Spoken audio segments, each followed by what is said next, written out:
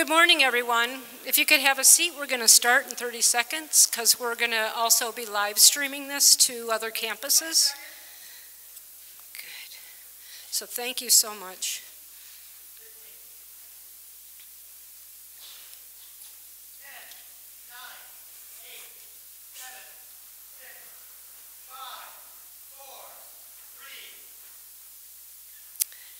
Good morning.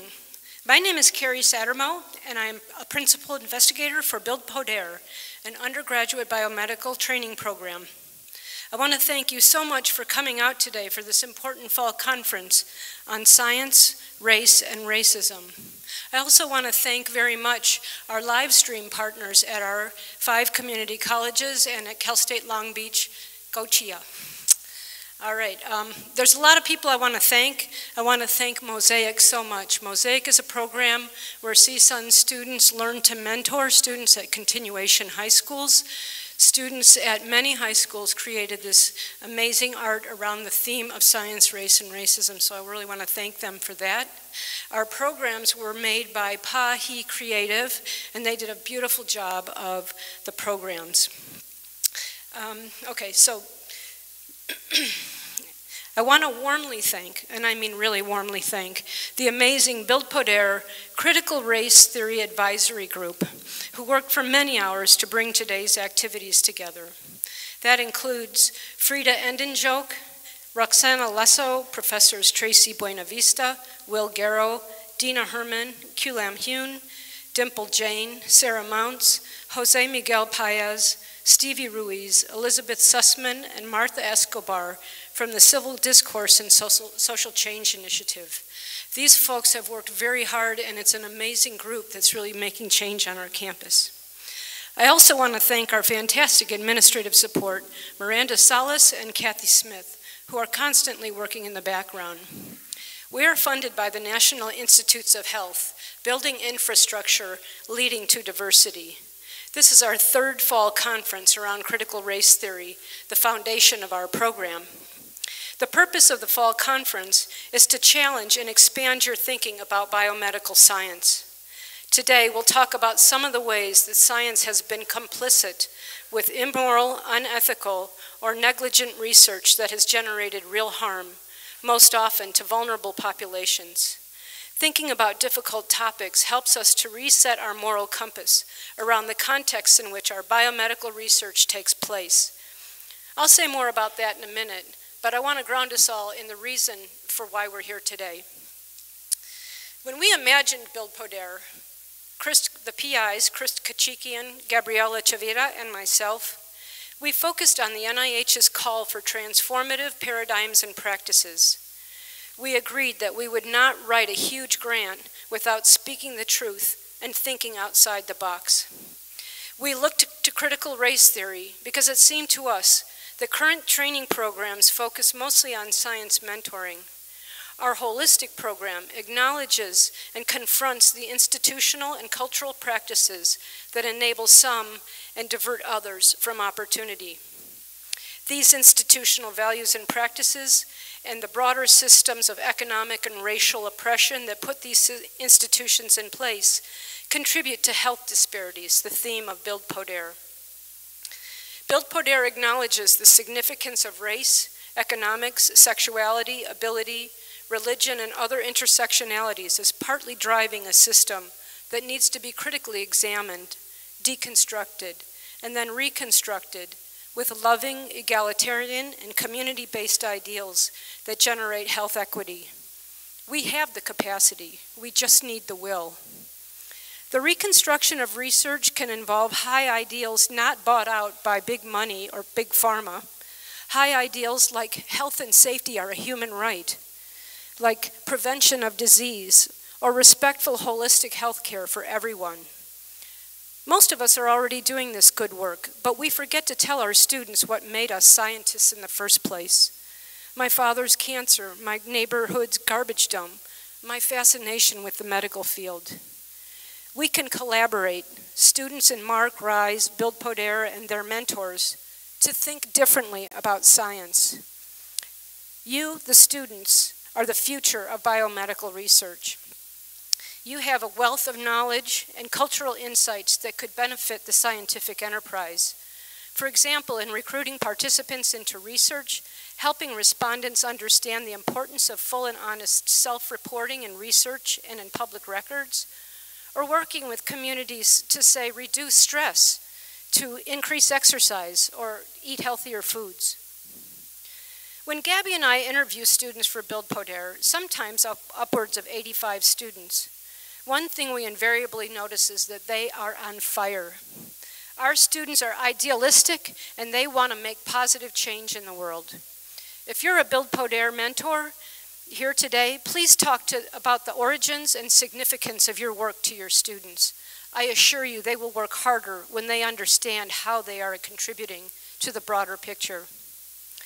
Our speakers today deconstruct and reconstruct, describe how science does harm, as we'll hear from Miroslava Chávez-García, and from Karina Walters, how science can reconstruct a means of respectful, collaborative, and relevant research that works toward the ideals of critical race theory.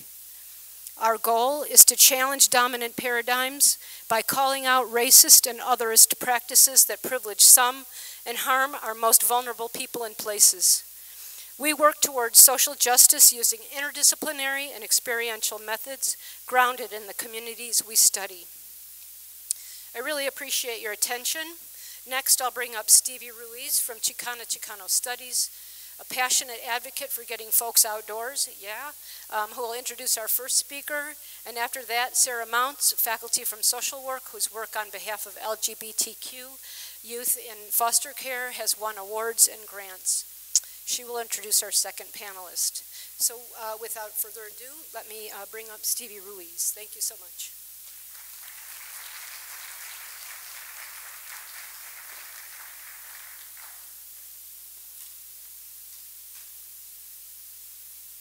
Good morning. How are you doing? Good. Energized. I'm going to introduce Miroslava Chávez-García. Thank you to both panelists for being here, including Karina as well. Miroslava Chávez-García is professor in the Department of History at the University of California at Santa Barbara and holds affiliate status in the departments of Chicana and Chicano Studies and Feminist Studies. And she's the author of States of Delinquency, Race and Science in the Making of California's Juvenile Justice System, and Negotiating Conquest, Gender and Power in California, 1770s to the 1880s, which have been seminal works for me as when I was a grad student.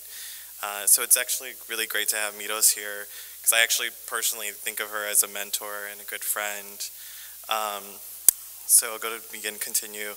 As well as articles on gender, patriarchy, and the law in the 19th century California. Her book manuscript, Migrant Longing and Letter Writing in the U.S.-Mexico Borderlands, A History of Migration, Courtship, and Identity, as told through 300 personal letters exchanged among family members in the 1960s and 1970s across the U.S.-Mexico border, is currently under review at the University of California Press.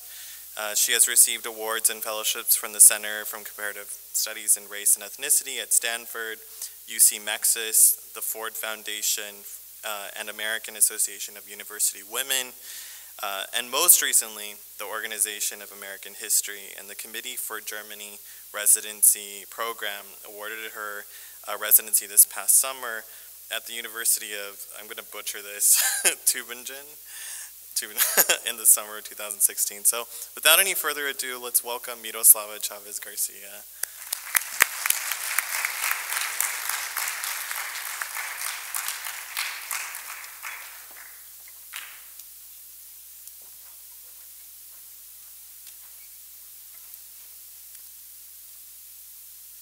Hello everybody. I'm going to just set my things up here a little bit and have my timer because I talk a lot.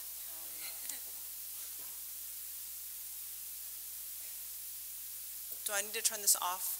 No, I can put this on. Okay, I wasn't able to put a little mic thingy, so I'm going to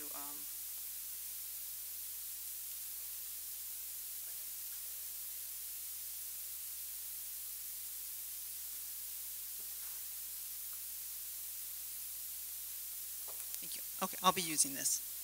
And let me just test this.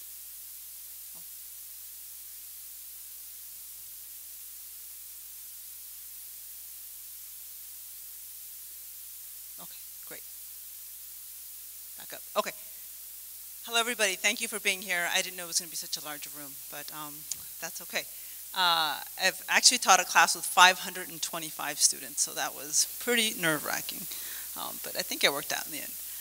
Well, thank you for being here. Thank you for inviting me here, Stevie Ruiz, Professor Ruiz, and everybody else on the committee. This is an amazing project that you all are doing, multiple-year project, and the commitment from the faculty. That's the trickiest part, and it's wonderful to see that here. So I'm going to be talking to you today about my research a little bit and looking at, primarily in my research, I started looking at these experiences of boys of color, youth of color, primarily boys, and I'll explain why, Mexican-American, African-American, and white ethnic boys who were at this one institution.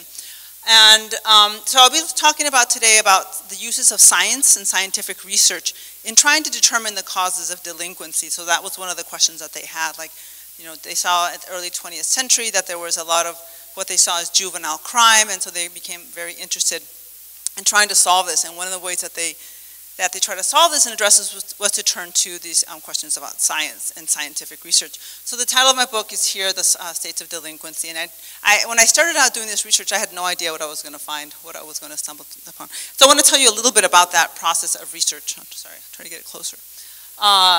So when I was looking for a second book project, I had finished my first project. I live in Sacramento, and I was trying to figure out what to do. I went to the state archives in Sacramento, and I started looking through all their stuff, and it didn't really interest me. And then I pulled up these case files from this one institution. It's called Whittier State School. If any of you have been in Whittier, California, driven down Whittier Boulevard during the day, not at night, and you've seen an institution called the Fred C. Nellis, what's it called now, correctional facility. At one point, it was called the Fred C. Nellis School for Boys, but it was originally established in 1890, Whittier State School, and it closed down in 2004. So it was around for more than 100 years. And right now, it's still being disputed what to do with that land and that space. And I had a chance actually to tour that space. Anyway, so they had these case files at the state archives, and I started looking through them. There's and flipping through them, there's pictures of the boys. They have a full run of the case files from 1890 to the 1940s, more than 8,000 case files that you can go through and look.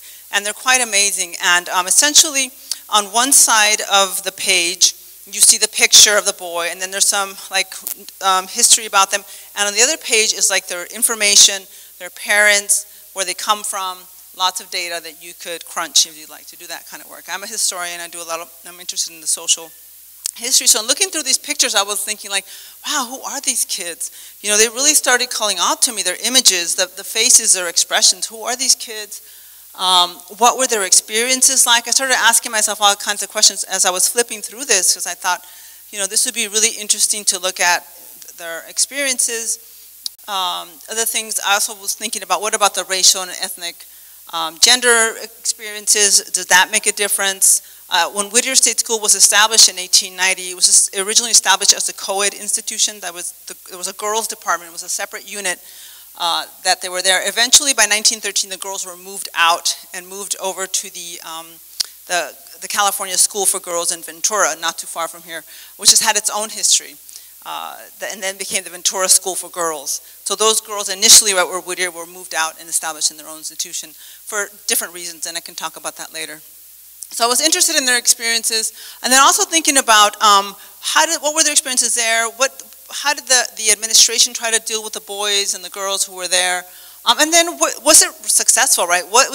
First of all, what's the definition of success? What happened to these youth? So in some of the pictures, sometimes they would have like follow-up pictures. So this is the case here of a young man who was experienced recidivism, right? So he ended up in San Quentin. So there's a picture when he was a boy, and there's a picture that has would have the whole sort of sheet of what happened to them. So that other questions that I was interested in, like, well, what happened to them when they left? Did they have, what were their experiences? And one of the basic things that I started doing when I was doing this research, looking at these youth at this institution, is trying to figure out the population, like who was there over what period of time. And so what I did, I created this sort of a breakdown looking at the years, starting from 1890 all the way to 1940, and I stopped in 1940, and I'll tell you towards the end, because of a particular case, but in the 1940s there was this big reform movement in the institution, and statewide, and that's why I kind of ended there. Also, it was a lot of material. We kind of, as historians, we decide where we start and where we end. So I started mapping out the percentages of like how many Mexican boys, how many black youth, how many whites, and other, was a tiny, tiny amount of Asian American, Native American, a few Puerto Rican, like less than 5, like identified as such. And so I created this little scale. Now, my interest was primarily in the last 2 decades, the 1930s and 40s, where I saw this huge change and shift.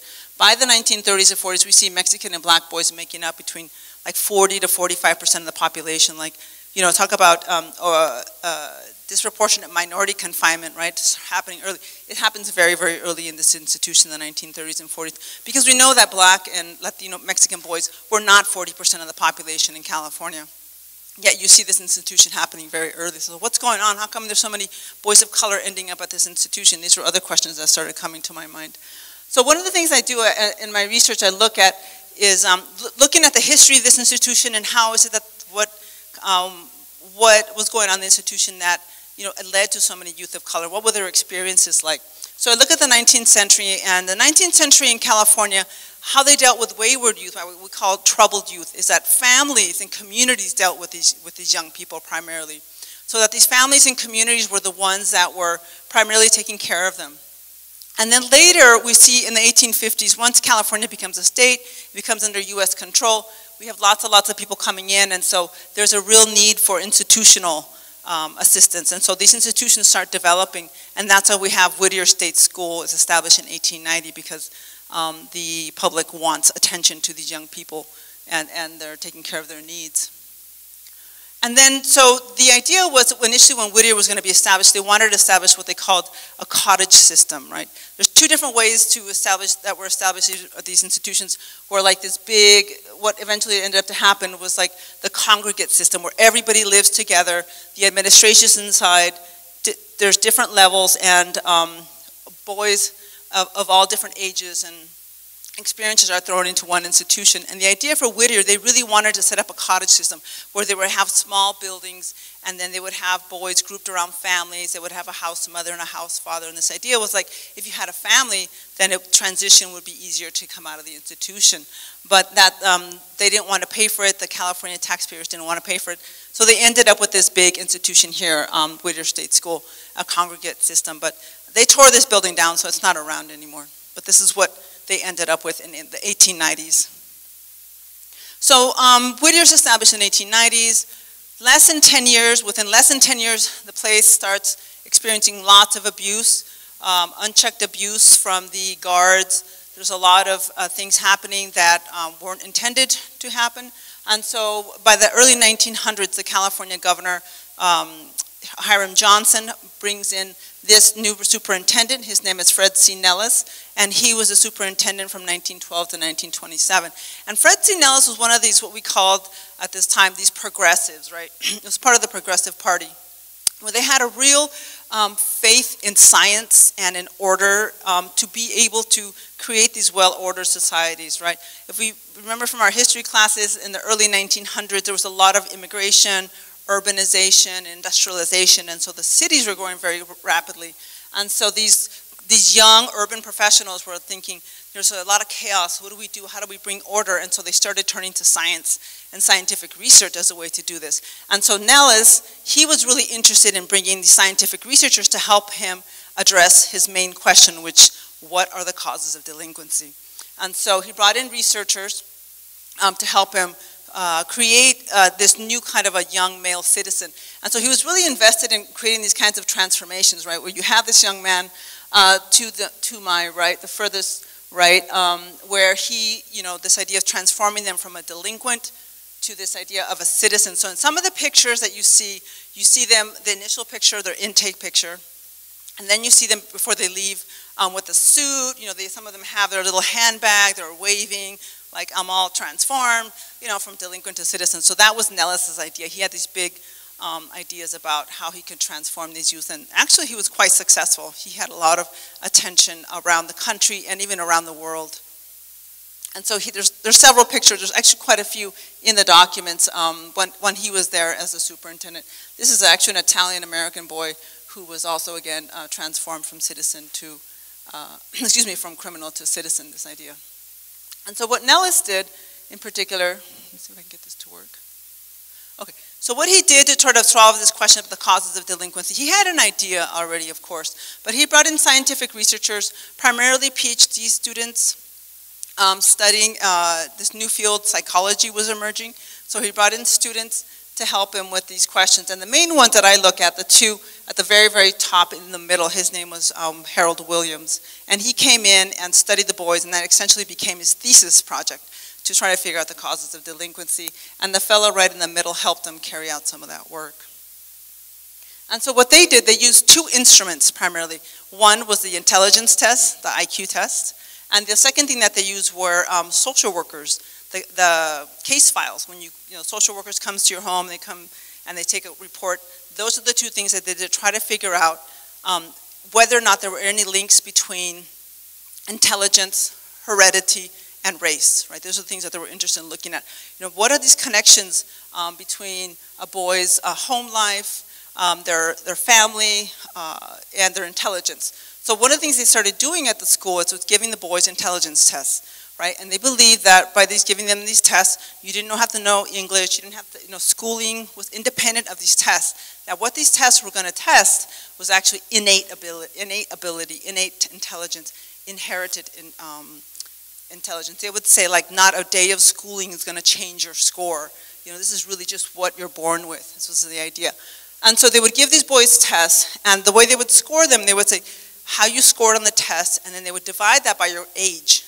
So say if you scored as a 12-year-old, but you were 14, you do the math, and you score less than 1. So anything less than 1 would fall under these categories. Anything 1 and above was normal or superior. So they had categories like normal superior, dull normal was like borderline normal, borderline feeble-minded, and then idiot and an imbecile. These were like scientific terms that were used to classify people along intelligence levels. And feeble-minded, that's always a question, what is a feeble-minded person? We kind of laugh at this because today it's like this common, but it actually emerged in this period.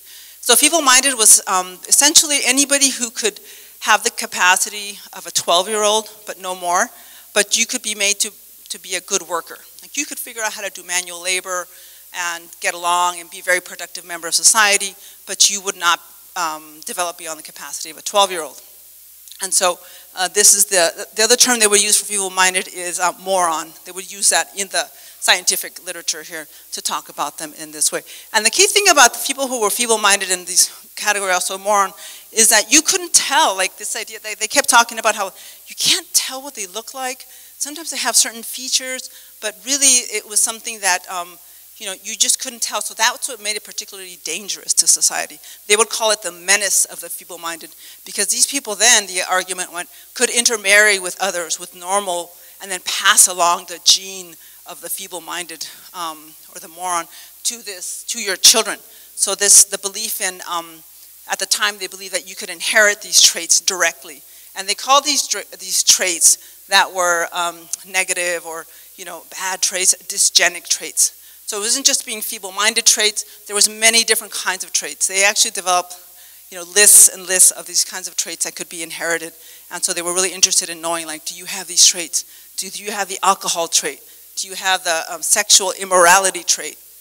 Is your mother, did she have children out of wedlock? They looked for all of these things in people's families and trying to figure out whether or not you had inherited these kinds of traits. And so what they did with this particular, what Williams did with this particular testing, he's developed what I call these race pies. So he actually has, I was able to, his dissertation, a lot of his report that he did is out there in public, you can look at it. And one of the things that he developed here was this race pie. If you look at them, I don't know if you can see them very closely, but the top one shows, so the black area, if I can read it from here, it's moron, is that right? Feeble-minded, and then The other one is dull, normal, and normal. So if you look at the top one, it's the boys who were white and how they scored. Very small sliver of those were feeble-minded, the dark. In the middle is colored for African American, and I estimate about 40% of black boys who took the test scored feeble-minded. But then you look at the last one, Mexican. About 60 to 65% or 70%, maybe 60% I estimated, scored as feeble-minded. So, and so they're making a link here, and they say in the literature, making a link between race, intelligence, and crime, and criminality or delinquency. And this is one of the ways that they begin to do this. And actually, they will say, it was in the footnote, which is kind of interesting, they said, well, one of the reasons why we can probably explain that Mexican boys did poorly is because of their Indian blood, right? They go to this idea about the Indian blood, and that is why they scored so low, and that's why these connections there are so clear. And so they use IQ tests. The other thing they use, as I said before, social workers went out to people's houses. They went out to the boys' homes. They interviewed the mother, the father. They interviewed brothers and sisters, the teachers. They did all this kind of work. And again, they were interested in looking at these traits, like what kinds of traits. And ideally, they wanted them to trace over 3 families, over 3 generations. So if there's a little tiny hand, a dark hand, it's pointing at a dark box, and the squares mean boys, males, and the circles are females. And so they wanted to figure out among each generation what kinds of traits do they have. So they can say, aha, so your aunt has this trait, so that's why you have this particular kind of thing, right? So they're trying to link this across families. And this is a very plain one. There's some that are like really elaborate ones, but then they also have these disjoint, they would, each square or each circle, if there was a trait, a dysgenic trait, they would mark it. So sometimes you see SX, which means sexual immorality. Anybody who engaged any kind of sexual activity outside the norms, right? So if maybe you had children out of wedlock, or maybe there was rumors that you engaged in homosexuality, or other kinds of things, they would mark that there. Also, alcoholism, another one too. If your family was migrant workers, they would put N for nomadism, the tendency to wander. That was also a trait. So there was many, many traits. I don't have them all here. Also, your mood, where you had these crazy mood swings, all kinds of things were linked there, and they were trying to figure out scientifically how these traits were linked. And the goal here was to try to figure out, if you had these traits, right, if you were feeble-minded, that how to stop that from being reproduced in the larger society. They wanted to contain this menace, right? So how do we think they might try to contain this menace? Stop people from having children. Yes. Exactly, sterilization. Through sterilization. And actually, you might know the history of California a little bit here. In California, we were the 3rd state to pass a compulsory sterilization law, 1909, which meant that the state had the right to sterilize you, even against your consent and against the consent of your parents or your guardians, right? Because if you were feeble-minded, odds are, right, the logic goes that your parents were feeble-minded, and how would they be able to make a good decision? They couldn't. So the state had the right to sterilize you above and beyond your consent. And actually, in the United States, there were 60,000 sterilizations. California sterilized 20,000 people, more than any other state combined. There's a lot of history behind that, right? German Nazis came to California to study our laws on compulsory sterilization. And even, I mean, I've been preparing for a class on women of color and social movements. I mean, sterilization reaches into every nook and cranny of our history, the 20th century. And even recently, right, there was a women's prisons where there was cases of women being forced to be sterilized. So it's a very complicated history. But and so with these social workers' case histories, when they would go study the boys, they would interview anybody. I have a bunch of these case histories at home, I have more than 200 cases. And the last page, they would write this summary. And what they would say here about the boys is trying to figure out their future. And here they would say, like, considering the fact that this particular boy, that the boy is feeble-minded, he has no father, he will be unable to maintain himself as a useful citizen, could probably be made into a routine worker under close supervision. His immoral tendencies would stand much against his being returned to society, should be instructed along vocational lines, commensurate with his ability, that means be made a worker. And then at the end it says, recommend Sonoma. And that meant Sonoma State Hospital, where they would sterilize people. So another aspect of my research, I look at the sterilization, look at trends of sterilization. One of my colleagues who's written a lot about sterilization, She helped me get access to the authorization forms where they would sterilize people. And she now has all these records, and they're doing this huge digitization project where she's finding that Mexican females, Mexican women, were disproportionately sterilized across all Californians. So they're doing that research right now. But I was looking at one case of these 4 brothers who were who tested as feeble-minded and who were there at the institution at Whittier State School. Cristobal, Chris, Fred, Tony, and Albert. And only the youngest one was sterilized, even though they all scored as feeble-minded. And my question was like, well, why this young boy? Why was he only one brother of the 4 who ended up there and feeble-minded? Why was he sterilized? And it just happened to be the fact that the timing. So by the 1920s is the period in which the 1920s was the period in which they started sterilizing more people than they had in the 1910s when his older brothers were there. So he was there at a time in which sterilization became much more routine. And so I was curious about sterilizations in general. I thought like, oh my God, how many people are being sterilized? It ends up actually for Whittier, there's very few sterilizations, primarily because the superintendent at the hospital didn't like those boys. He's like, they're too much trouble, they just get out of hand, I can't handle them. But then I was looking at sterilizations of young people. And so one thing that I found is that by the 1930s, this last category here, we see that Mexican and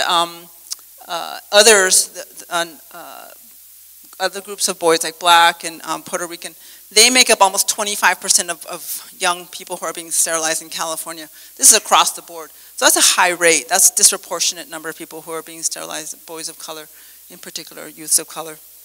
So that was something else I looked at in my research. Again, making these links between race and science and the juvenile justice system. And one of the primary people who led these sterilizations and led this movement, really, I'm going to call it a movement, was the superintendent at Sonoma, Fred Butler, who performed many of the sterilizations himself. And he was really committed to this program of trying to get rid of the feeble-minded. And lastly, I look at as well at the Whittier State. So again, looking at, so I said my study goes into the 1940s. So Whittier State School in 1910s and 1920s under Fred Nellis is doing really well. There's this premier institution, scientific research. They're getting the boys out who they cannot work with, right? So it's becoming this premier reform school. And then Fred Nellis dies in the late 1920s. The school comes under a lot of neglect. The Great Depression happens, and it really becomes this horrible place once again. And by the 1939 and 1940, there's 2 suicides, and both are Mexican boys who commit suicide in the what we know today as the SHU, the Solitary Housing Unit, or at the time it was called solitary confinement. And so I look at the experiences of these 2 boys and what happened.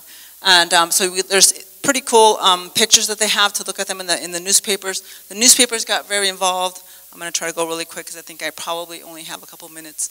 But that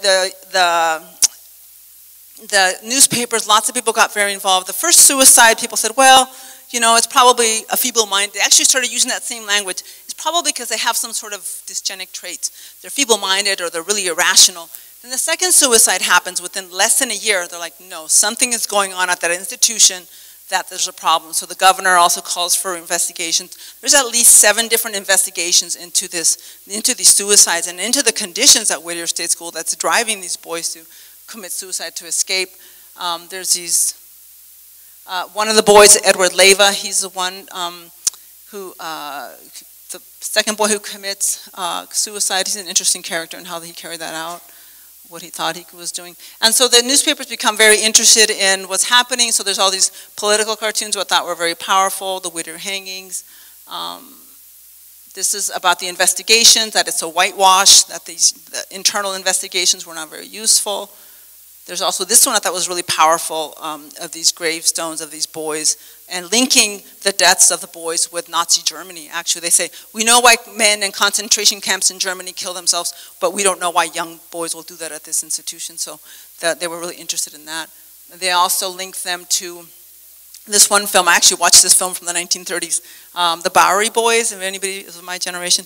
They link these boys to the same youths who were at Whittier State School. So the dead end kids, if you want, some of you are history buffs. They interviewed family members. I love these pictures of the pre-Pachucas, at this end, one of the sisters of Benny Moreno and the family, and their sort of distraught state of that process. And they also had these really powerful investigations. Ben Lindsay, he was the leader of the juvenile court movement, and he carried out this big investigation. And in this particular scene, I'll just say that he leaned over because they're asking the boys to talk about their experiences at the school, and the boy was ashamed to talk about the sexual abuse that he experienced, and he didn't want the women to hear in the room. So then the judge goes close to him and he whispers it in his ear, like what had happened to him. Because through these investigations, they discover sexual abuse, physical abuse, all kinds of stuff. And here they are, this is one family, Benny Moreno's, Edward Leva's family in one of the investigation cases. And so what they figure out there is that, there is a lot of abuse going on, and yet the administration is still trying to classify them as, feeble-minded and so forth. And lastly, so that's what I did in my research, looking at these links between science and scientific research and the causes of delinquency and how it led to these practices of sterilization, forced sterilization, and what happened to these families. In the course of doing my book, I've had some people email me. Somebody emailed me about those 4 brothers, like, oh, I know those guys. I was like, what do you mean you know them? I didn't use their last names for privacy reasons, but people know these people from the community from LA, right? It's a very small community. And lastly, I was really, really interested in getting the voices, because these are just documents of people who are no longer living, a lot of them.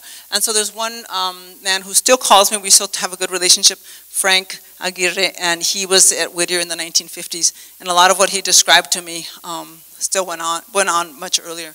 So not a lot of things changed at Whittier for many years. So that's, and this is him when he was at Whittier in the 1950s. So thank you, I think I'm done.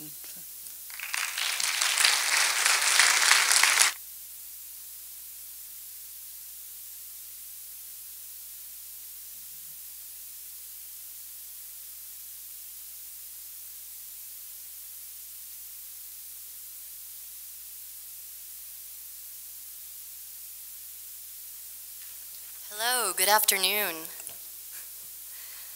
Good afternoon. It's such a great pleasure and honor for me today to introduce one of my mentors and personal heroes, Dr. Karina Walters. Dr. Walters is an enrolled member of the Choctaw Nation of Oklahoma and is one of the most influential scholars of historical trauma and social epidemiological research on the historical, social, and cultural determinants of health among American Indian and Alaska Native populations, as well as chronic disease prevention research. She's the Associate Dean for Research, the Catherine Hall Chambers Scholar, and the Director and Principal Investigator of the Indigenous Wellness Research Institute at the University of Washington. Dr. Walters was a Fulbright Scholar at the University of Auckland, New Zealand, has served as Principal Investigator or co-PI on over 37 NIH grants from diverse NIH institutes. These include groundbreaking studies such as the HONOR Project, a nationwide health survey that examines the impact of historical trauma, discrimination, and other stressors on the health and wellness of Native American lesbian, gay, bisexual, transgender, and two-spirited men and women. She has also mentored over 90 scholars from historically underrepresented populations, including 35 American Indian and Alaska Native scholars, and has participated in 14 national research training programs for underrepresented ethnic minority scholars. Dr. Walters received her BA, MSW, and PhD, all from UCLA. She joined the University of Washington faculty in 2001 and became full professor in 2011. Prior to her career in academia, Dr. Walters was a professional tennis player, worked as a community-based psychotherapist, and commissioner for the Los Angeles County American Indian Commission. Please join me in welcoming Dr. Karina Walters.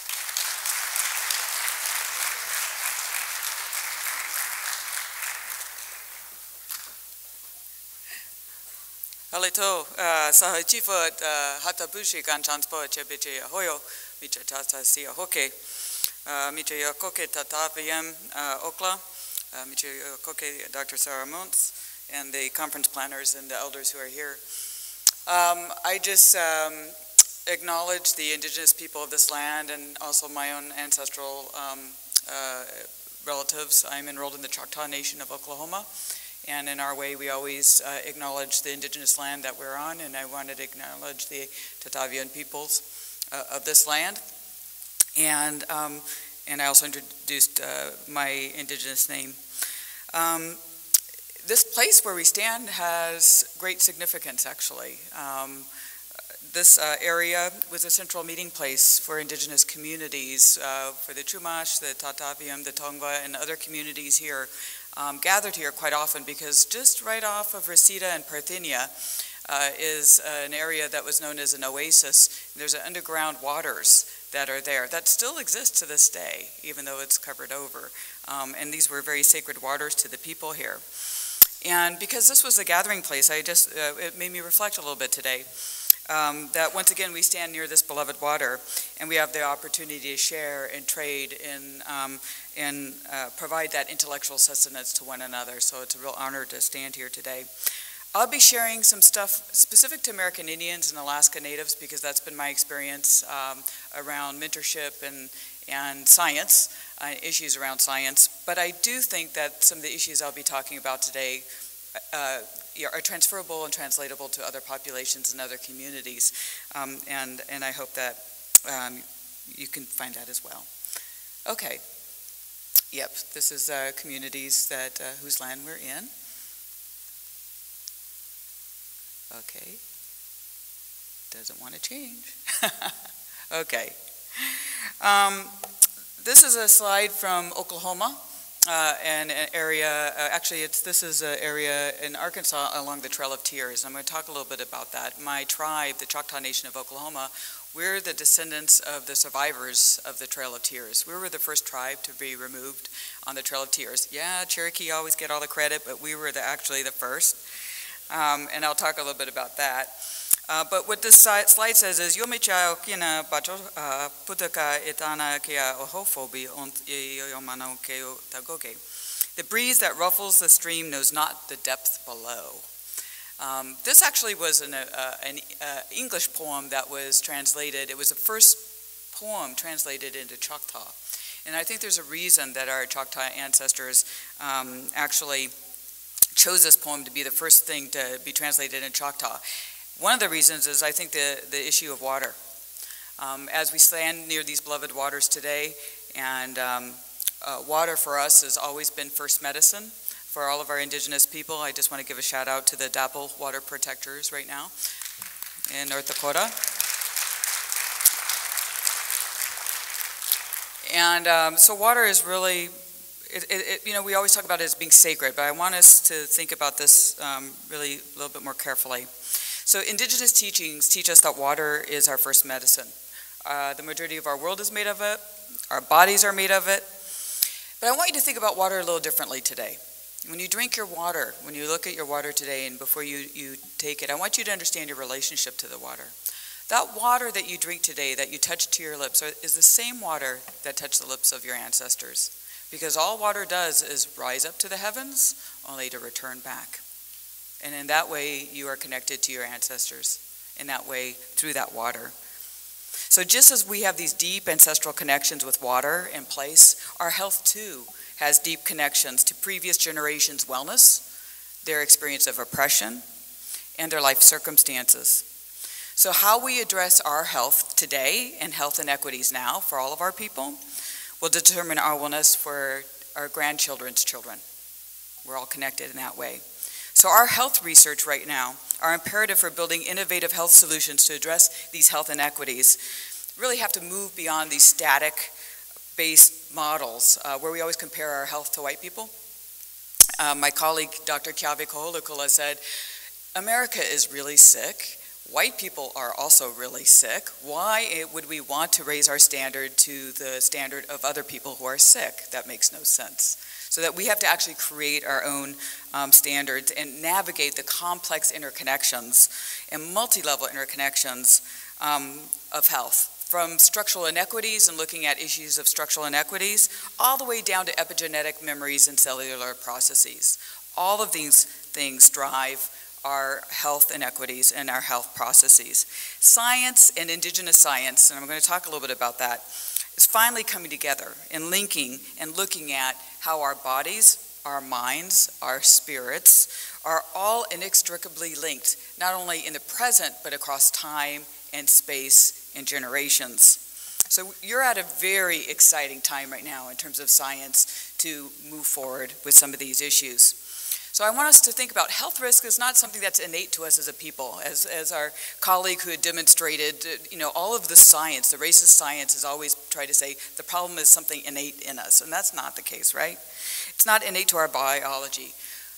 But it's because of the cumulative impact of colonization and imperialism that we experience over our lifetime, and yes, even over our ancestors' lifetimes. And this colonial impact can outweigh even the benefits of social class, money, power, and prestige in present times.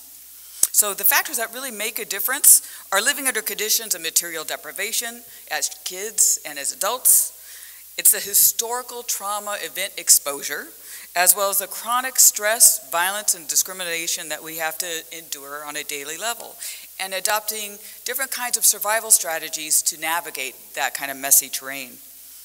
So how do we build research and research scholars that can tackle these disparities that end up being culturally meaningful, culturally valid, and community credible? How do we do that?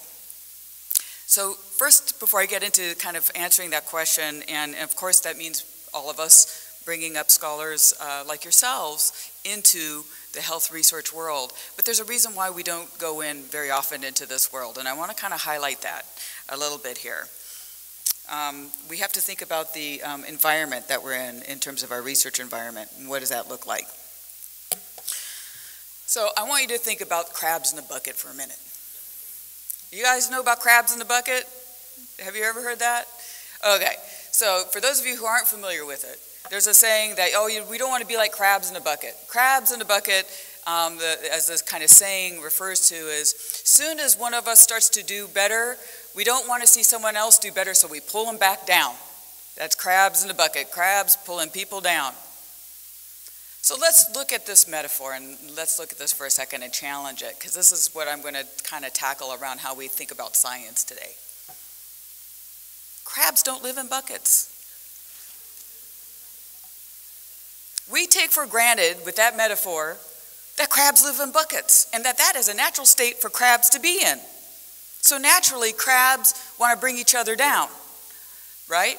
If you're going to succeed in school, crabs in the bucket, someone else is going to bring you down because you shouldn't succeed in school. That's one example. Historical trauma. That bucket is historical trauma. We can't get over it because we're so oppressed, because we just accept it as the bucket. Crabs do not live in buckets. Let me tell you what crabs actually do in their natural environment. Crabs naturally will pull other crabs up on rocks in the water. That's natural crab behavior. Bucket is unnatural. So part of our work as indigenous and other scholars is to start saying, we got a bucket that we got to deal with, and we cannot accept that as a natural environment for our scholarship and our science. We have got to get rid of this bucket, and we have to first acknowledge that a bucket is there, and the bucket has shaped how we think and how we respond. I'm trained as a social worker, right? If I don't look at the bucket, which I haven't, there's been times I've forgotten about the bucket too. I could be in the bucket going, oh man, crab, how do you feel? It must be hard being, all down here and up. If we only work together, we can all lift each other up. Why are we all pulling each other down? And meanwhile, I'm not looking at the bucket. So what does this have to do with science? Well, how you are trained and think about science is in a bucket. And we haven't always looked at that. So let's talk a little bit about that. We need a paradigm shift, right? So we move from the bucket and we go to that paradigm shift to natural crab behavior. If we can get rid of that bucket, if we can identify the bucket, if we can start to dismantle the bucket, then we can emerge the science and scholars that we are born to be. Because we've always been scientists. All of our people have had histories of incredible science and scientists. The idea for me is like, well, when did science become Western?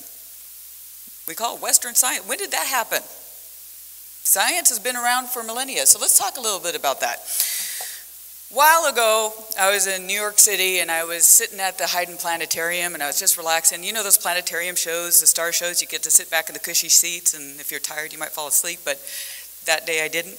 And I was sitting there and I was looking up and it gets all dark and the stars come out and this big booming voice comes on the thing and it says, scientists have discovered that we are made of star dust. We're from the stars. Okay. I burst out laughing Now it's New York City, so it was fine. People left me alone. But I burst out laughing because I thought, well, finally, science is catching up to our knowledge. We have stories about being star people. We have stories about coming from the stars. We have literally, our indigenous stories talk about being from the stars. Now that might sound provocative to some folks, but I want us to think about this because the bridging of what we call Western science and our indigenous knowledges, it's actually already happened in many ways. And part of what I want to do is say, let's get rid of the bucket and start looking at that because these knowledges have actually influenced each other in ways that we had that has previously gone and acknowledged. Okay, I'm going to have to look at my little notes here, otherwise I won't be able to see what's happening there. Okay, so some of the issues here. The reason why we don't always hear about this is because, you know, science doesn't tell us the real story. It doesn't always, we aren't taught the real story about how science comes to be and what is science really. There's certain assumptions, and I'm going to call it normative whiteness, that is part of this process. Years ago, I was meeting with I had a professorship that I was given, and I went to lunch with the gentleman whose professorship was named after, and I was kind of nervous about that meeting, right? And so before I get into that story, I want to kind of highlight one other thing about these kind of, how do we get these things to work together, these different ways of thinking and knowing and being in the world. You know, my Choctaw mom used to tell me, you know, be careful of ghosts and spirits, they're out there, you just leave them alone. My dad, who is native descent as well, but white identified, said, oh, ghosts, there's no such thing as ghosts, it's a figment of the imagination, you just project them out into the world and therefore there's these things and it's all imagination. So I had these two worldviews in my household, and I used to think, you know, how do we make these two things work together? And what I discovered is that it was a gift. That I began to learn that I needed to say under what conditions which one operates. And that was the way I began to start to survive graduate school. So both things can be true. You just have to be discerning under which conditions and skilled under which conditions do you want to put one of these forward. So I began to sit over time in comfort with this, and I really draw a lot of my work on from indigenous issues. And as I was sitting at this lunch meeting with this professor, we had a great time, and it was really neat meeting the guy whose endowment I was under. And up until the last 5 minutes. The last 5 minutes of the meeting got a little tricky because he said, you know, I've had a great meeting with you today, but I just have to tell you, I don't believe that indigenous people have science. It's not indigenous science. He goes, I can accept worldview, I can accept cultural point of view, but I can't accept it as science. Okay. I was like, take a deep breath, how am I going to deal with that? And so I started to realize he fell on the side of a more classic Western scientific approach, an approach called methodological naturalism, okay? Which basically dominates almost all of the training that we have in the behavioral sciences. And this approach basically holds that there are truths out there and that we do science to prove them using certain kinds of classic scientific methods. But I then realized I was arguing for much more of an instrumental approach and from an indigenous perspective as well, more on that later, which holds a much broader definition of science. And as I was intellectually sparring with my colleague, I realized that our debate basically was a microcosm of an ongoing debate that occurs in the sciences, which is, what is the nature of science and scientific method, right? And by the way, there is no consensus among philosophers of science of what that really is. There's just different approaches. So there's not a unified one-way approach, even though sometimes we're socialized to think that we are. Out of that experience, I wanted to begin to think a little bit more about, well, what is the indigenous knowledge? What is indigenous science? What does that look like? And I'm going to talk a little bit about how I brought that into some of my work. Let's see, what am I? Okay. So when I think about when did science become Western, I started looking up the word science. Well, it comes through an old French word. It's derived from knowledge, from a Latin word, to know. And the Greek word for science also talks about science meaning a systematic recorded knowledge. And it talks about the separation of knowledge. So there was a point in science where there was an idea of separating knowledge out and compartmentalizing and things like that. And that's when I really realized that at some point in our history of development of science, especially in that the other approach, the more Western approach that I talked about, there was a focus on separation and compartmentalization. And I realized that that's where our divergences started to happen. Because from an indigenous point of view, all things are related. All things are related.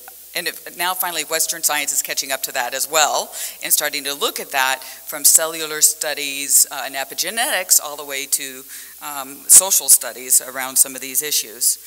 But I wanted to begin to challenge that and think about that. And, you know, I turned to somebody when I was looking at, you know, how do we challenge these ideas of science?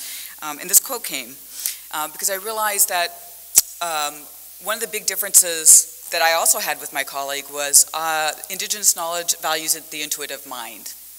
It values the intuitive ways of knowing. It's comfortable with the ambiguity of life in situations. We don't know everything out there. It's not about finding necessarily truth. It's about kind of understanding relationships and patterns. So these are some of the ideas of some of the indigenous knowledges versus the Western ways. But this quote says, "The intuitive mind is a sacred gift, and the rational mind is a faithful servant. We have created a society that honors the servant, but has forgotten the gift." He was talking, Albert Einstein said that. So as I was saying, from the indigenous approaches, the idea is that we are all related. And a good example of that is a Maori proverb, getting back to the water idea again. "I am the river is me." And some of the other tensions with indigenous science versus these approaches is the idea that the importance of preserving a whole vision and not compartmentalizing our scientific approaches, and the, as I acknowledge, acceptance of intuitive knowledge. And there's two other ones that I want to highlight really quickly. I do intervention research. I do prevention research in health. And one of the things I always do when I create these interventions from an indigenous perspective is I always try to develop our interventions based on our ancient teachings, our original instructions. Because what colonization has attempted to do is disrupt our original instructions, our ability to fulfill original instructions as a people. So quite often I rely on our old stories. I will dig deep into archives and other things to find or pull out from the community the stories that guide protocols for behavior and behaving well in the world, because that quite often is tied to health and well-being, and we can grow our interventions from those kinds of things. The second thing I look for is relational ways of being. Again, the idea that we're all related, right? Historical trauma events and colonization purposefully disrupted our relational ways of being. So part of our interventions are always designed about restoring relational ways of thinking. Quick example of that. A person who's been in the mental health system a very long time, they learn to be a good client, and part of that is certain ways of approaching their disease, literally out of balance, out of order, right? So I'll give you an example that Dr. Eduardo gives quite often. This is a typical situation. Indian client, American Indian client comes in, and you say, so tell me a little bit, tell me, who are you? And sometimes they'll say, well, I'm depressed, right? If you've been in the system a long time, quite often people are socialized into becoming their disease. And so then you got to add a little humor there, and you go, depressed? Did your mother name you depressed? Did your community name you depressed? Tell me about that. Wait, no. No, I said I'm depressed, but no, my name's John. No, you told me your name is depressed. Let's talk about how you received that name. That's a very important name. And the reason why Eduardo does things like that is because it's recognizing two things. One is you have a relationship to this thing called depression. You now are owning it on some level, and you've received a name. Now, for naming for our indigenous communities is very powerful. Naming means you have a responsibility to somebody. Naming means the community recognizes you a certain way. It means you have a certain way you should be walking in the world. So Eduardo turns to the client and he'll say, hey, so tell me, how did you receive this name? And the client's by now totally confused. I have no idea what you're talking about. He said, it's a bunch of people. They're usually in big suits and coats and jackets, and they're standing around a table, and they're opening up this very sacred book called the diagnostic to statistical manual for disorders, and they go all gather together and they go, oh yes, his name shall be depressed. And he's like, oh no, I don't know, I didn't accept it that way. I don't know what you're talking about. And so then you get to reframe it. Well, tell me about your relationship to this thing called depression. How often does it visit you? Now he'll shift the language, because now if you have a relationship to depression, you are not depression. If you have a relationship to something, what can you do? Can you break up with it? Can you tell it, okay, we're over? No, you don't get to visit me at 3 in the morning anymore? Okay, right? You start to, cognitively, you start to make a shift. That's based on our indigenous knowledges. And that's how it gets played out in the mental health programs. Okay, I'm going to run out of time before I have all the things I want to say. I'm going to move up forward a little bit here and identify a few mythbusters about this intuitive knowledge. The one problem with Western science is we socialize our students to say, science is supposed to be learned in these little tiny incremental parts. And anybody who's doctoral students understand how this works. It's like you're supposed to do a little added piece to the study so it gets to go a little further. Well, guess what? Great breakthroughs in science does not happen that way. That's actually not how it happens. Quite often, the best breakthroughs in science are outside of the thinking of the contemporary times. These are the guys who are the heretics, or the women who are the heretics of the science generation. The great minds quite often take a leap of faith. They go much further because they include their intuitive mind in the process, as well as the science that's been generated before them. And I'm going to give you a couple of examples of that. Okay, so first the myth quiz. You know, quite often some of these stereotypes that we have to deal with, and this is part of the problem, is because our knowledge isn't represented fully in the work that we're studying. One myth is that Europeans discovered scientific knowledge, but American Indians stumbled upon it.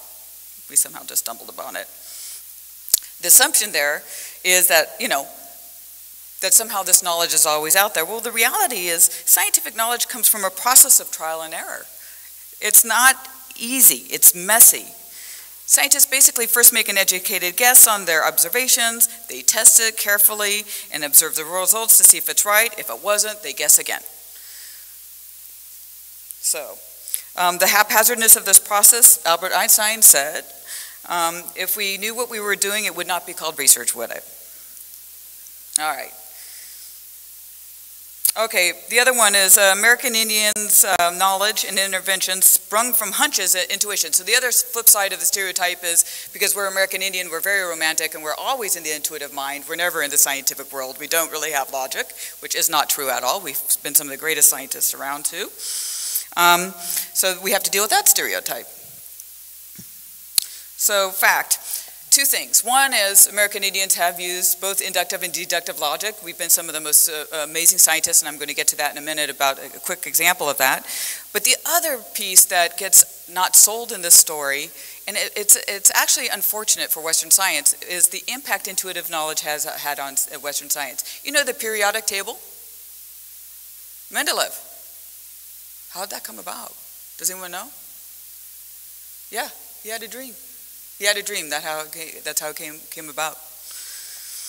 Same with Kekulé. He had a dream of a snake biting its tail, which enabled him to think about the structure of the benzene molecule. And that was basically the birth of the field of organic chemistry. Neurochemistry, a dream showed Nobel Prize winner Otto Lowell that the chemical messengers we now call neurotransmitters are responsible for the flow of information to the human brain. So these, you know, in both cases, we've had some great influence, right, in terms of exploring the intuitive mind as well as the scientific mind in that way. In terms of medicine, I just want to highlight this in terms of indigenous science. North American Indians had medicinal uses for over 2,500 species of plants, in addition to expert use of botanical medications to treat medical conditions.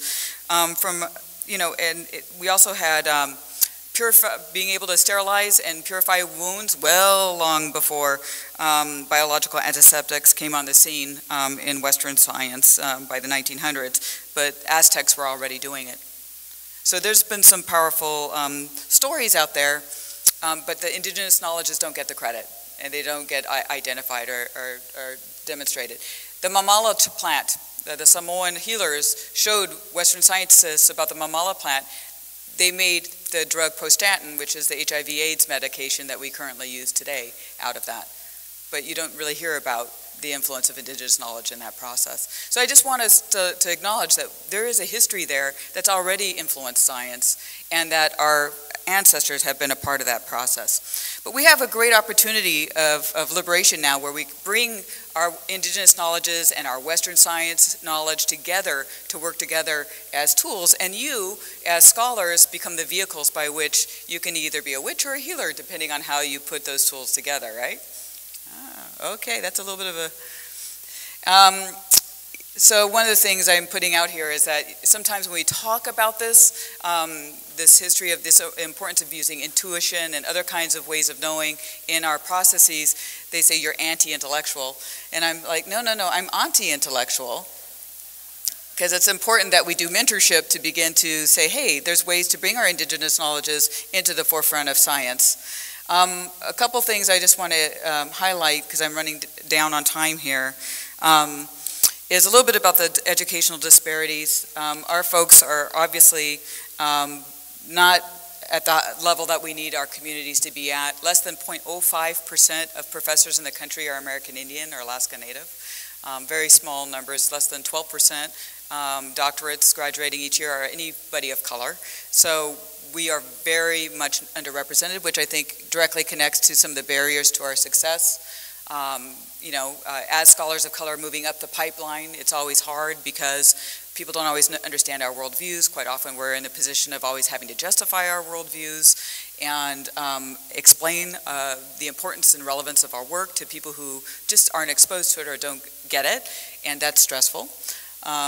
The other piece is navigating through these systems that have not always been on our side. As our colleague showed earlier, these reform schools and boarding schools, there's a huge history of historical trauma that impact a number of our communities and impact our success. In my family, going to school was not a value. It was like, you know, you had to kind of do it, but, you know, my value was in what do I contribute back to my community and my family. It wasn't really about attending, you know, a cool car. That wasn't what it was about or anything like that.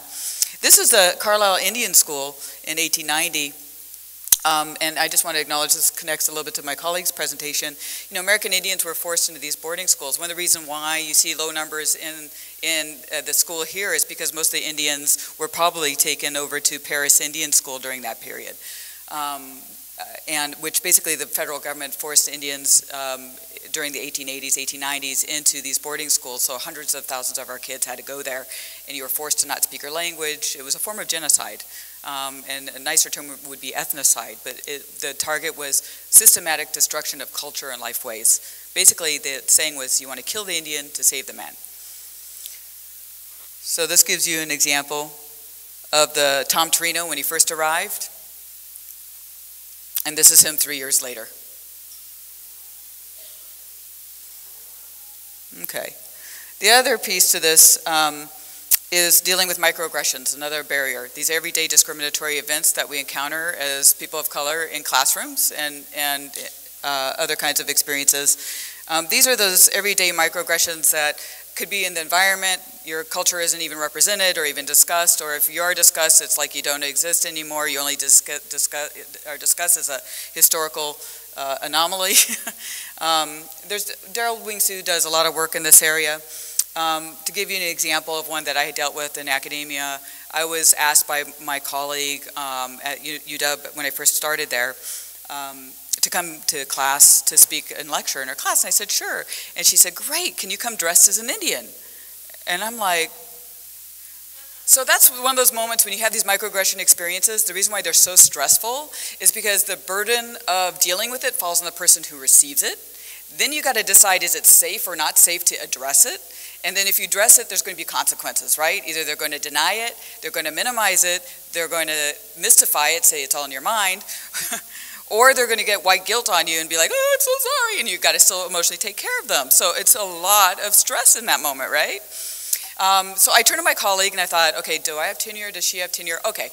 I said, so humor, we use humor, right, to get through this. Sometimes like, you do know that no matter what I'm dressed as an Indian, right? She's like, can you at least wear your costume? And I'm like, oh my God, we're getting worse now, I'm getting mad. I'm like, I'm sorry, this is really offensive, it's not a costume, we regalia, but no, I wouldn't wear that in class, it doesn't make sense. And she goes, okay, can you at least wear earrings? I'm like, bro, wow, okay. I said, tell you what, I'll come to your class if I can come, speak about whatever I want to speak about. And she said, yeah, that would be great. And I said, great, I'll come dressed as an Indian. And she's like, oh, you will? I said, I promise I will come dressed as an Indian. So that day, what did I do? I put on my best outfit, took out anything that could be recognizably indigenous, and wore my Calvin or whatever I wore that day, Calvin Klein or something. And I walked into class that day, and she was in there, and I said, class, I am dressed as an Indian, and today we're going to do a whole lecture of microaggressions while your professor is here.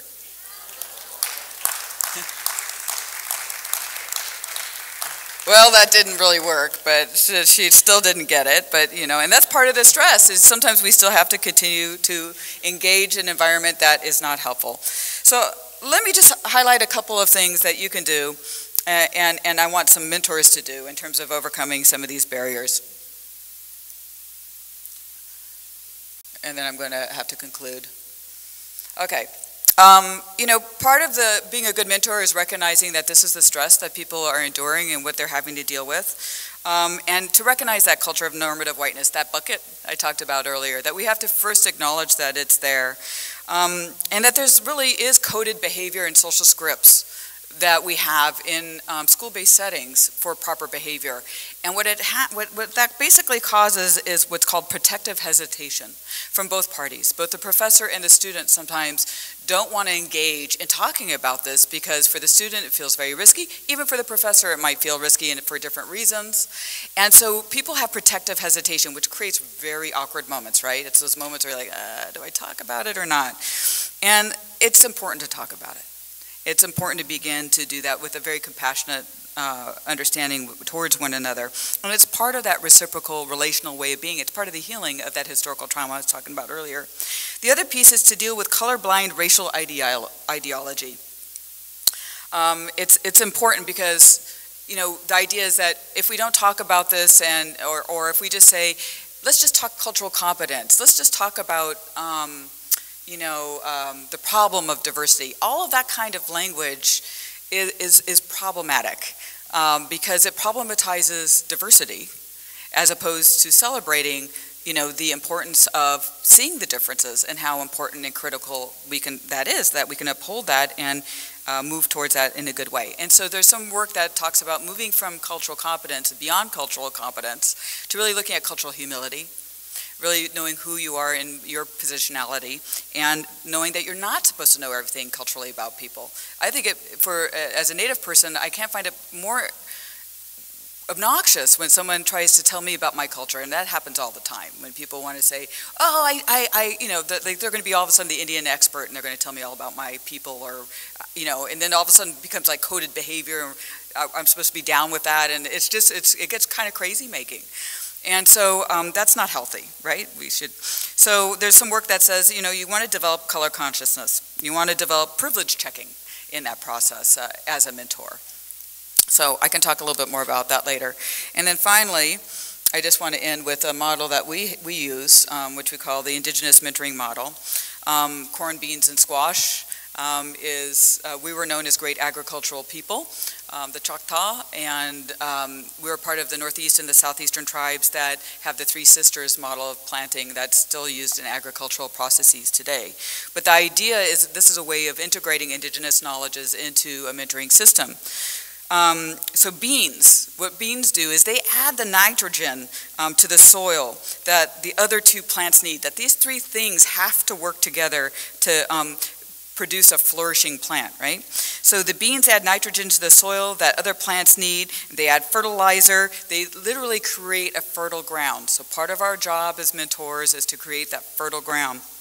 Corn actually produces the physical support for the beans to twine around. And so it provides the support. Again, our role as mentors is to provide that.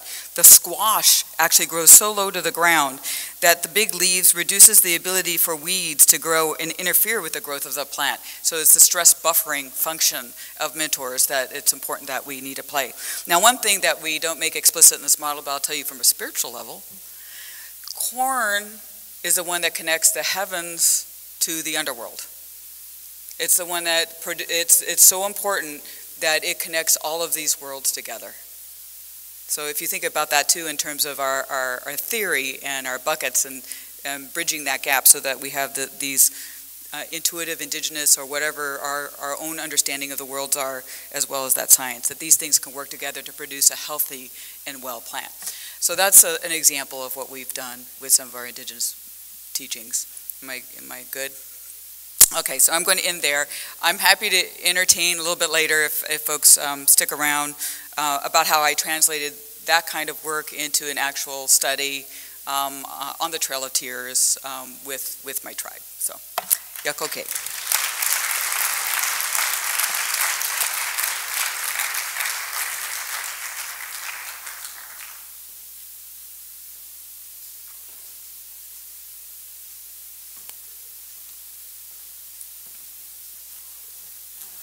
Well, thank you so much. We're going to have a few questions now, and these are questions that come from the Critical Race Theory Committee.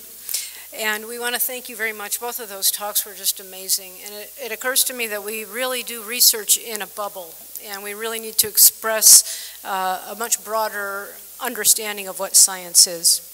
So many of our students are eager to know about the uses of critical race theory in applied science. Given your research, what are some tips you might suggest for students who are interested in working with low-income and historically disenfranchised communities? Can you have that microphone?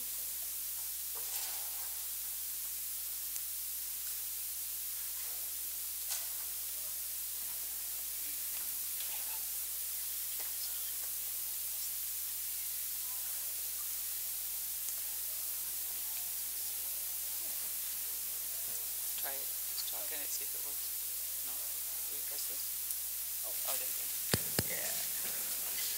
You want to start? Sure. Okay, she said I go first.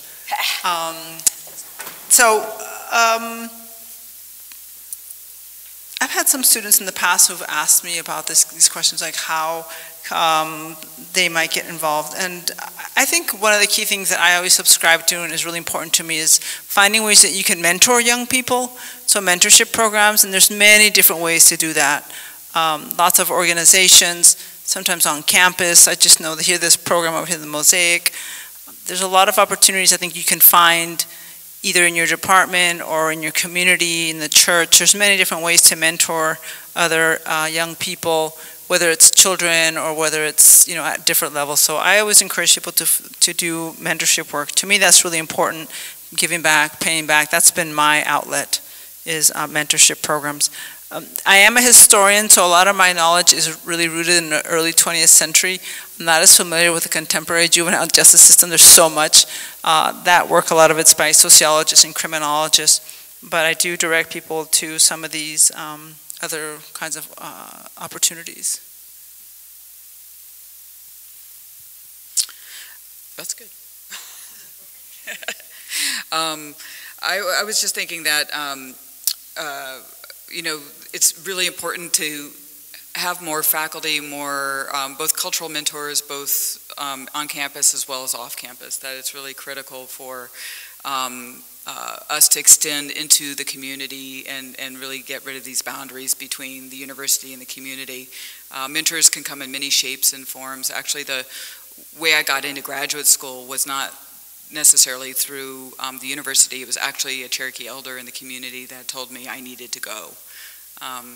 And had it not been for her seeing my potential, I don't know that I would have necessarily believed some of my academic community teachers as much, but because it was a cultural imperative that I needed to go. bridged by a Native faculty member that reached out to me, Dr. John Redhorse. Those two things converging helped to move me forward in the direction I needed to go to. So it's really important in developing these mentorship programs that we look at cultural and community leaders that could also serve as important mentors through the pipeline in this process. Okay. And then their second question was, today we have mentors paired with mentees in the audience. As mentors who are experts in CRT, what advice would you give to mentors and mentees who build a healthy relationship with CRT as the core line of inquiry? One of the things I would do was to, one idea I had was to form small reading groups. So reading groups or groups where you might maybe perhaps watch a video, but do some kind of shared activity. So I like reading a short reading, something that's legible. CRT, critical race theory, sometimes can be heavy as a historian, but it is very useful and gives you very useful language. So I would say mutual reading and then discussion of those readings. That's, I think, one way to do that through these, it could be just small groups or it could be larger community groups.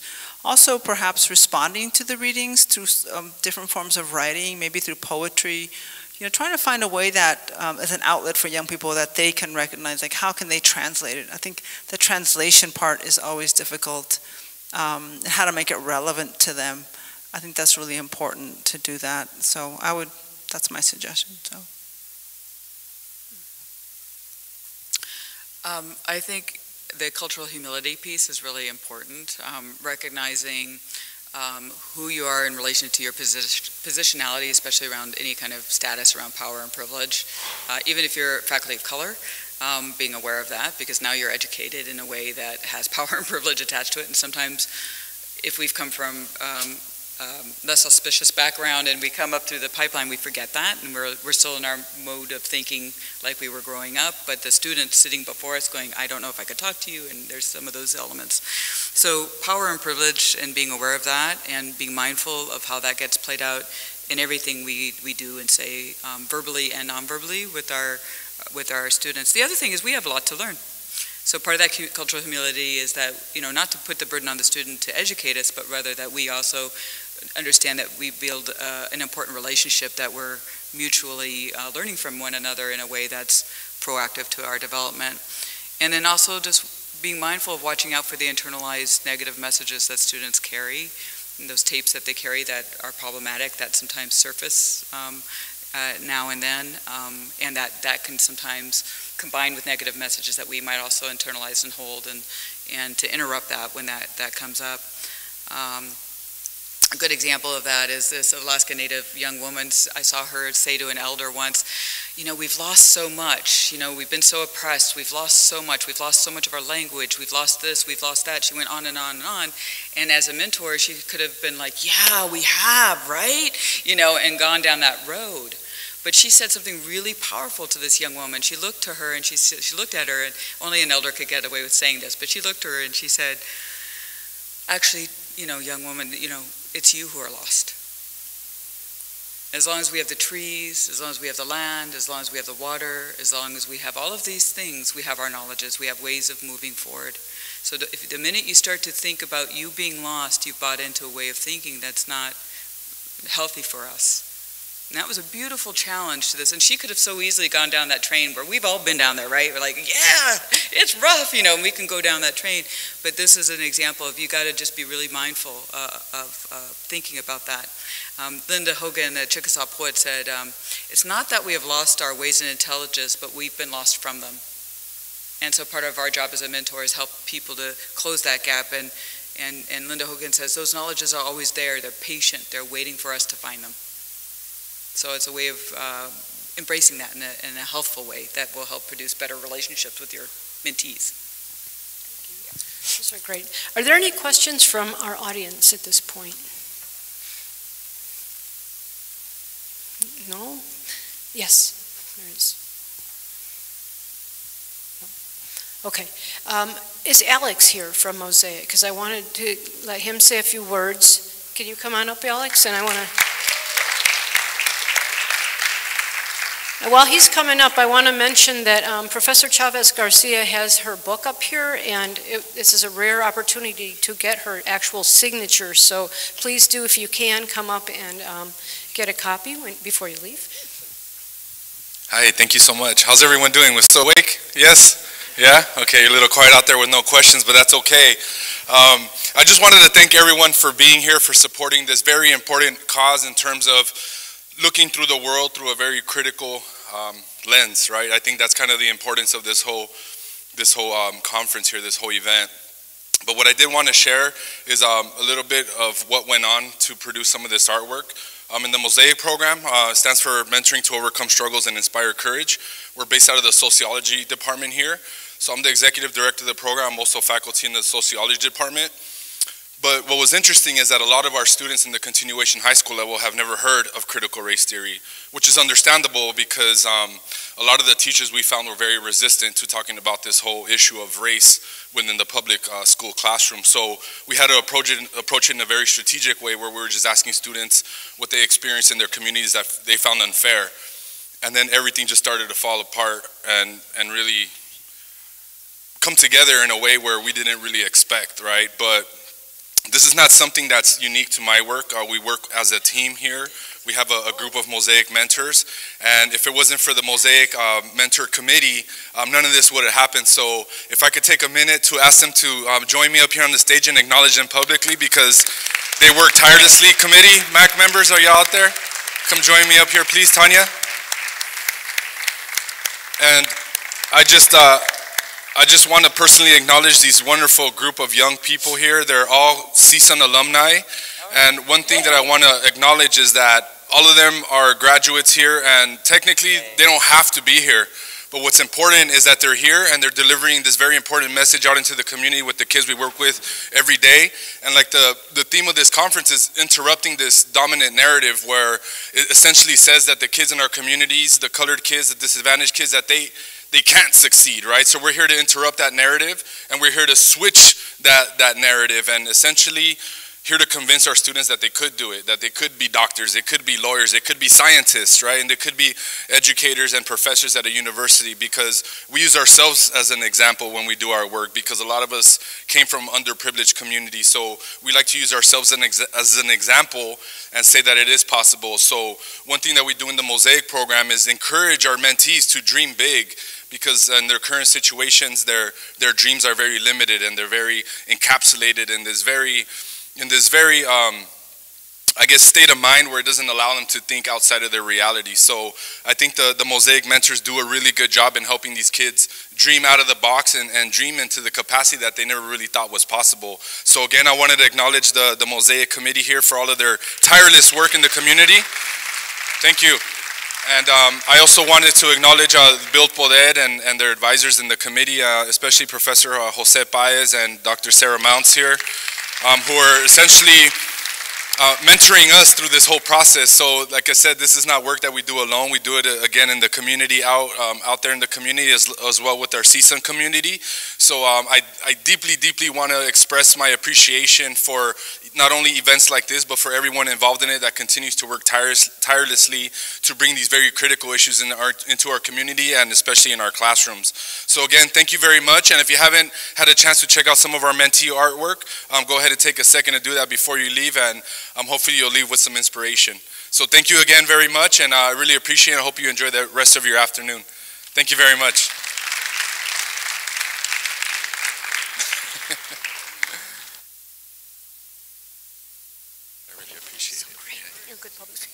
Thanks, everyone. I think we're adjourned, so have a fantastic day.